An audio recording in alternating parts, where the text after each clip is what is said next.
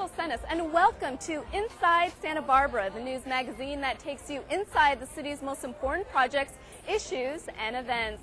Today we are coming to you from De La Guerra Plaza, where Old Spanish Days Fiesta is taking place.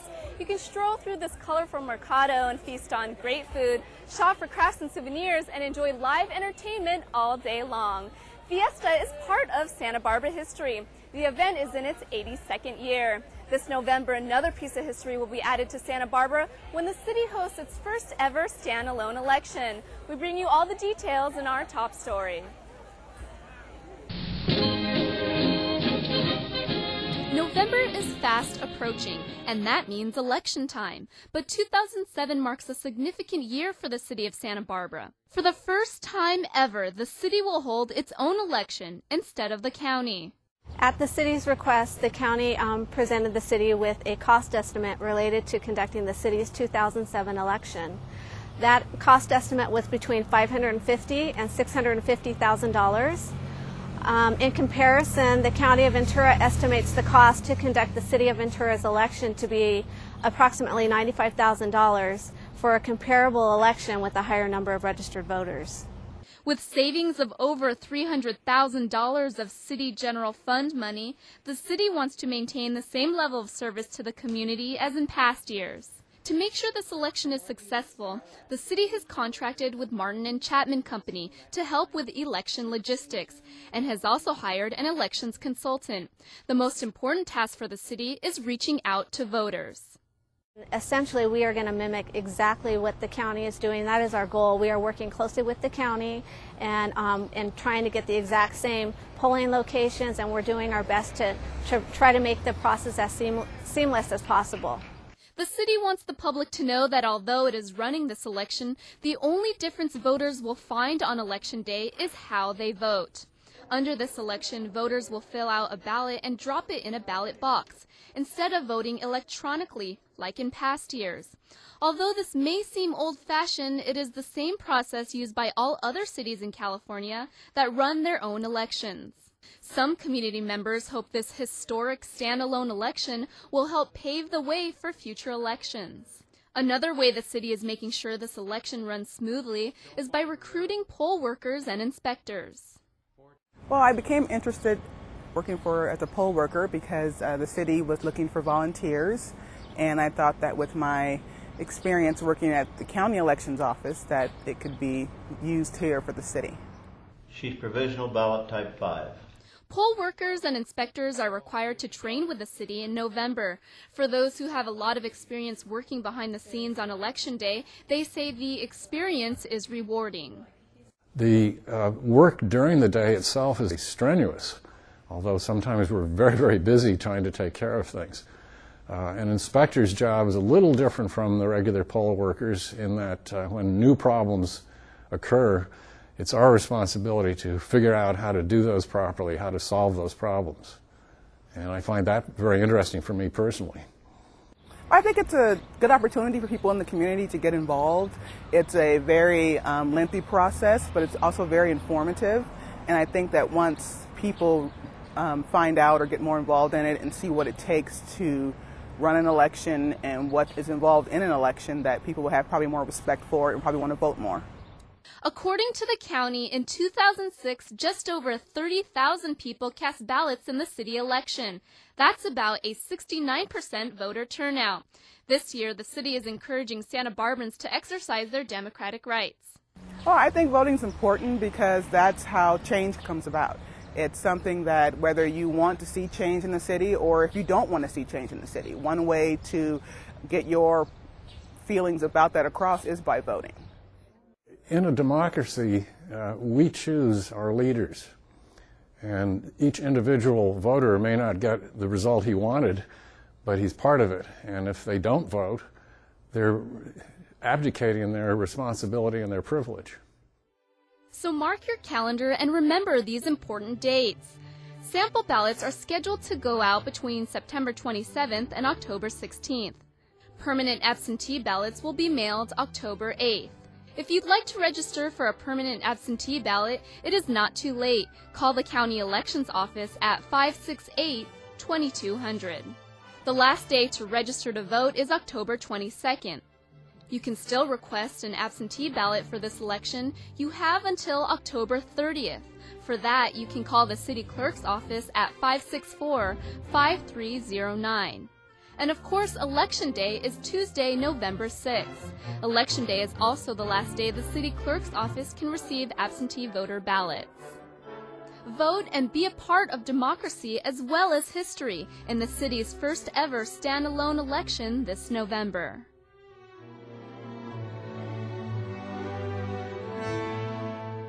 Voters will be voting on the election of 3 council members. Because of this less costly election, the city has placed a charter amendment on the November ballot that would switch voting from odd years to even years and rejoin the state, federal, and county elections. For more information, go to sbcityvote.org. Well, we are now at Casa de la Guerra, which was the social hub of Santa Barbara when it was first built in the 1800s. Weddings and other events have been held here throughout the years. This was the site where everyone gathered for the very first fiesta in 1924. It is still part of fiesta festivities today. Well, imagine taking an afternoon stroll, walking your dog, or shopping downtown without a sidewalk. It may be hard to imagine, but there are areas in the city without them, and they're called missing links. In our next story, we go inside a program that aims to create sidewalks in those missing links to improve pedestrian access. On a warm summer day, children hand out fresh lemonade on Santa Ynez Street near Cleveland Elementary School. Thank you very much. Here, a lot of activities taking place, like crews working hard to lay down the foundation of a new sidewalk. We're standing on Santa Ynez Street at Carpinteria, and behind me we have some people working on the sidewalk infill program. They've already completed the excavating and the grading to create a clear space for the future sidewalk, and it looks like they've set up the forms to pour the concrete in the next couple of days. The project is part of an ongoing program called Missing Links, locations throughout the city where sections of sidewalk are missing. Santa Barbara has about 600 missing links citywide. That adds up to about 120 miles of sidewalk.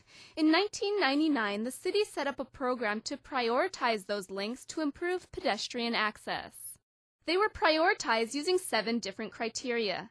If the location is on the way to a school, if there is a beaten path where people are already walking, if there is access to a park, if it's a short length, if there is potential to link pedestrians to a major destination, whether the location gives access to transit, and the traffic volume in relation to the missing link.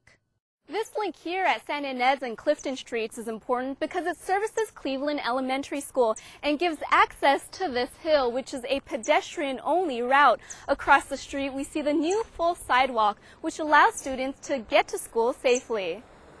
A positive change now that children do not and should not have to share the road with cars. This is my spot here, and I'm here all the time. You think it's safe? You think it's safer so they don't have to walk on the... Yeah, it's safer for the kids to have sidewalks, I know. The program also conforms to requirements of the Americans with Disabilities Act. We're trying to make the best design for all of our street users and our sidewalk users. Wherever we're designing and constructing sidewalk near an intersection, we're also putting in ramps, not only where the sidewalk is, but across the street where we're leading the pedestrian with our new sidewalk. New sidewalks not only affect pedestrian access, but property values as well. But studies show that property values actually increase after sidewalk is installed. And even those people who have a hard time with new sidewalk coming into their neighborhood, they actually feel really supportive of the project once it's underway and they are more familiar with it. We constructed some sidewalk with a Safe Routes to School grant a few years ago over by the Harding School, and it was really wonderful to see the change in behavior that resulted as a result of that new sidewalk. Whereas before, parents and their children had been walking on the street to get to Harding School, with this project they were able to move off the street and onto the sidewalk separated from the traffic volumes. The Missing Links project happens once a year in the summer. With 600 to 700 missing links, the entire project would take 60 years to complete if construction prices remained constant. The sidewalk infill project has been funded by Safe Routes to School, regional funds through SB CAG, and Measure D. But if a reauthorization of Measure D doesn't pass in the future, the city will have to find another way to fund the Missing Links project. When missing links are no longer missing, the community sees the difference. It's better and safer for the kids to walk, and there's less mud for the kids when it rains, and it looks better, and this is a better environment for our kids. A happy thought, giving parents and these children something to smile about. This year, the city constructed about a mile of missing links. Next year, a quarter of that is expected to be designed and constructed. Well, along with the Presidio and the Old Mission, Casa de la Guerra is one of the remnants of Santa Barbara's Spanish heritage. It was built in the 1820s by Jose de la Guerra, the first Presidio commandant. In 1874, the first city hall was built across the street. Inside City Hall today, employees are engaging in sustainable practices. City employees are no longer purchasing single-use bottles of water for meetings and events. Channel 18's Dominique Blocker tells us why the choice between drinking tap water over bottled water is becoming more clear. Would you be willing to spend more than 1,000 times as much money to guarantee that your water was fresh and clean? What if you found out that buying expensive bottles of water only guaranteed that you were increasing dangerous emissions and adding to our already overflowing landfills?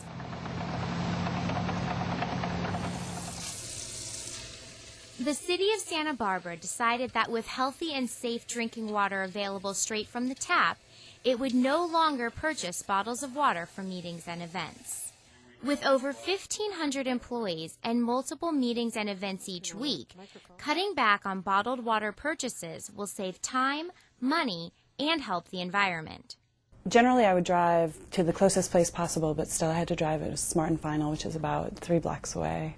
So it was always a car trip. For the last 2 years, the city's been working to do zero waste events. All of our internal events, we've actually been able to eliminate trash cans. We just have recycling and zero waste compostable containers. One of the big elements of that now is reducing our use of water bottles. We're pretty much just going to be producing compostable materials, which you can actually use right here in Santa Barbara as compost. In the United States, more than 30 billion bottles of water were sold last year. With only a shocking 10 to 15% of those bottles being recycled, a huge amount of waste is being added to our landfills. In California alone, over 3 million recyclable water bottles are thrown away every day. And about 100% of the plastic that goes into producing the water bottles is virgin plastic. There's almost no recycled content. So we realize when we're recycling those bottles, even the ones we do get, we actually can't use them to make new water bottles. They have to be downcycled instead of recycled and used to produce things like trash cans, recycled plastic furniture, and decking. Most bottled water has a tremendous amount of embodied energy. Embodied energy is the amount of energy and resources it takes to make a product and then get it to the point of consumption. Take Fiji water, for example. To get 1 bottle to your home, materials for the plastic bottles are shipped to Fiji burning fossil fuels. Energy is then consumed to make the bottles. The water is then bottled, loaded onto ships that burn more fuel, and shipped 5,500 miles across the ocean to Los Angeles. The bottles are loaded onto trucks and trains, all powered by fossil fuels. They are then loaded onto other trucks and driven to grocers across the country, including those in Santa Barbara. This process creates a lot of pollution and adds enormous quantities of global warming CO2 emissions to the atmosphere. And Fiji water isn't the only culprit. Nearly 1/4 of bottled water sold in the U.S. crosses national borders by boat, train, airplane, and truck. So why are consumers enticed by the exotic ads and fancy claims made by bottled water companies? How bad would it be for us to just drink water from our city's taps? The answer is not bad at all. The City of Santa Barbara's water regularly meets or exceeds federal regulations and state regulations as prescribed by the Environmental Protection Agency and the State Department of Health Services. Because bottled water companies are monitored by the Food and Drug Administration and not the Environmental Protection Agency, there are more than 20 contaminants that must be monitored in city tap water that do not have to be inspected in bottled water. FDA rules for bottled water are generally less strict than tap water regulations. The city's water is processed at the Cater Water Treatment Plant. Water clarity and all chemical levels, including disinfectant levels, are constantly monitored. I thought it would be interesting to test a bottle of water I had brought to the Cater Water Treatment Plant. Comparing my bottled water to the city's tap water, we measured the clarity. See how smart that water is. Although this is not the only test for water quality, I was shocked to find that my pure vapor distilled water was less clear than what flows out of Cater. Another startling fact, roughly 40% of bottled water begins as tap water. These brands simply put regular tap water through an additional filter, then bottle and ship it to consumers. So then, why the distinct taste of the city's municipal water? The high mineral content in the water has a taste in the water that many people don't find appealing, so that's why they often opt to buy bottled water. If you're not thrilled about the taste of our tap water, there are simple filters that can remove the minerals. Then, grab a reusable water bottle and fill up knowing you are conserving energy, reducing pollution, and saving money. And we crunched the numbers. If you switch to drinking just 1 liter of city tap water instead of buying a bottle each day, you can save over $500 each year. Well, Casa de la Guerra is made out of adobe, an ancient sustainable material that is getting a lot of renewed attention by home builders today. Adobe is available locally and is a good insulator that can help save a lot of money. Well, up next, City TV's Brooke Hawkins shows us a modern-day approach to conserve energy. After one of the driest years on record, some Santa Barbara residents are doing their part to help conserve water. By participating in the Save Water, Save a Buck rebate program, local businesses and residents will soon be saving more than water on their next water bill. The city is offering rebates for residents and business owners. There are rebates available for toilets, clothes washers, urinals, and a lot of other devices. The rebates range from $100 to $350, depending on the product that's being rebated. Thanks to funding from the state, county, and city, water customers can save money and help the environment. The city's water rebate program is open to both commercial and residential customers in the city of Santa Barbara. These two groups can apply to receive rebates when they replace their existing water-guzzling toilets and washers with new high-efficiency appliances. With the city rebate, it made it pretty easy to do it, pretty palatable, because they were now comparable to what I had spent, I don't know how many years ago when I redid fixtures last time. So it was pretty painless.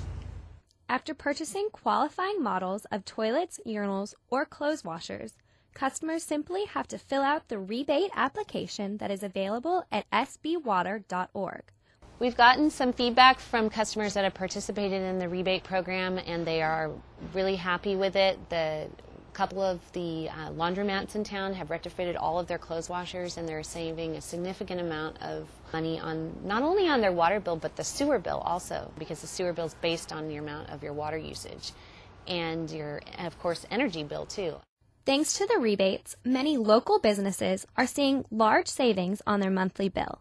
The average is a 9% decrease in water consumption.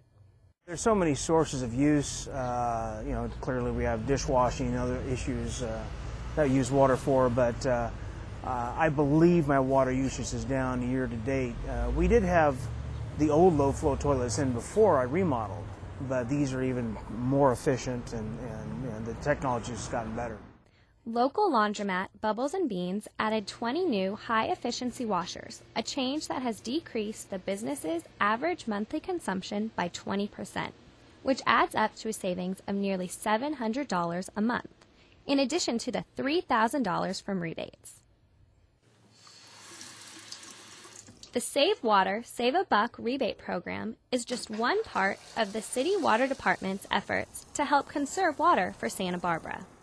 The water that we're saving today extends the life of the lakes and reservoirs and allows us to have more water for those dry years, like this year. If we continue into dry years, then the more water we're saving up front, the more we'll have to carry us through those floods. For more information about the Save Water, Save a Buck rebate program, log on to santabarbaraca.gov/water. Well, Casa de la Guerra is a great example of the value this community puts on preserving our cultural heritage. Well, over the years, Santa Barbans have shown that they also cherish their open space. At no time were those values more apparent than 10 years ago, when the fate of one of Santa Barbara's most beloved spaces was minutes away from being lost forever. Van Tu explains. In the stress of everyday life, sometimes we just need to get away from it all. Luckily, with the abundance of city parks in Santa Barbara, you don't need to travel far to find a piece of land to gain some peace of mind. The Douglas Family Preserve is one such getaway. Located on the mesa, it remains one of the few unspoiled coastal spaces in Santa Barbara, where breathtaking ocean views and 70 acres of native plants have won the hearts of residents and visitors alike. The coast of Florida has completely almost been taken over by commercial development, and there's very few places where with or without your dog you can walk. So it's a very special place. The preserve, formerly known as the Wilcox property, would not be the oasis it is today if not for the efforts of thousands of residents 10 years ago. A developer was poised to build on the property, but community members wanted to preserve it as open space. The property owner agreed to sell for $3.5 million. The only catch? It needed to be raised in just 3 months. Donations large and small poured in from benefits, bake sales, marathons, and even children sending in jars of coins. The preserve got its new name from local actor Michael Douglas, who gave the last $600,000 needed to seal the deal. At the moment of signing, it was just a few minutes left in the deadline, and the would-be purchasers that had hoped that this deal wouldn't go through were there to grab it. It was a very tense moment. There were few people more instrumental to the campaign than Sue and Jim Higman. I was the local treasurer to obtain the money to purchase it from the pension fund. Over 7,000 people were donors. We're very lucky that what we were trying to save, other people felt that way too. So it wasn't too difficult. As you stroll through the beautiful property, you'll stumble across pieces of history that show how community members can make a difference. Like this curb, which was meant for a large housing development here at the Douglas Family Preserve. I'm very happy that people recognize what we've saved, what it's good for, and how it can best be used and not abused. Used, but not abused. And I think this kind of attitude must continue. Today, that attitude is still strong. On this 10th anniversary of the preserve, Scape, the Southern California artist painting for the environment, along with Park, the Parks and Recreation Community Foundation, are raising money for the maintenance of the Douglas Family Preserve. It's a great community collaboration. Half of the proceeds will go to benefit the Douglas Family Preserve. The artists were putting in just hours and hours of mostly on-site, a lot of on-site. We drag all our stuff out there and we set it up and we're in the wind blowing away off the cliffs, but we are really happy to be able to do that. Quiet retreat, nature spot, training grounds, or a place to unleash your inner puppy. Whatever the Douglas Family Preserve is to you, above all, it is a testament to the perseverance and dedication of a community that understands the immeasurable value of open spaces. My kids grew up there and were able to play there. We just love walking out there, seeing the sunset, watching the whales, walking our dog, seeing our neighbors, watching every other kid grow up. It's more not a manicured park, not with the lawns and sprinklers and benches, and I think that most of the people appreciate that fact. The fact that it's unspoiled, that it may have a few trails to get from place to place, but it's not a thing you be there in high-heeled shoes and all that stuff. Natural. That's the word, natural. If you want to learn more on how you can help Santa Barbara's parks, visit our website, citytv18.com. Well, Fiesta is just one of the city's many cultural events. Since the mid-1980s, festivals at Oak Park have attracted thousands of people to the city. Up next, City TV's Christy Zwicky takes us to Oak Park, to a festival with great food, dancing, and a celebration of everything French.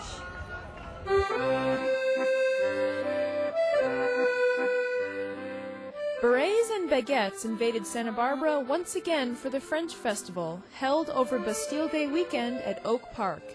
Now in its 20th year, the festival celebrates all things French with plenty of ooh la la.